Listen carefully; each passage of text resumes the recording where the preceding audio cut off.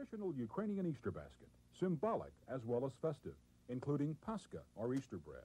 Ham, sausage, cheese, honey, and Pysanka, the Ukrainian Easter egg.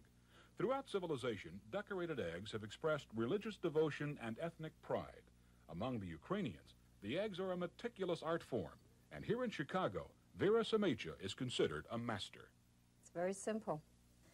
You have a kistka, you put a little piece of wax in the funnel, and you heat it over a flame. The heat of the flame melts the wax, and you just draw your designs.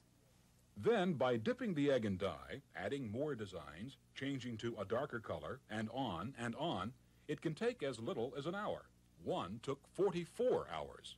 We try to stick to the traditional designs, the ones that were used by our mothers and our grandmothers and our great-grandmothers, because this is a tradition that has been going on for centuries. All the designs have meaning, happiness, prosperity, fertility. And in the old country, Pysankas were gifts. You only give Pysankas in the Ukraine to people that you love. But the tradition of old has been left to the contemporary. There are no Ukrainian Easter eggs in the Ukraine because the art back home has died. Ooh, got burned again. And to make sure the tradition continues, the young here and in other cities in the U.S. and Canada are being taught, in a world of uncertainty and change, the permanence and beauty of tradition.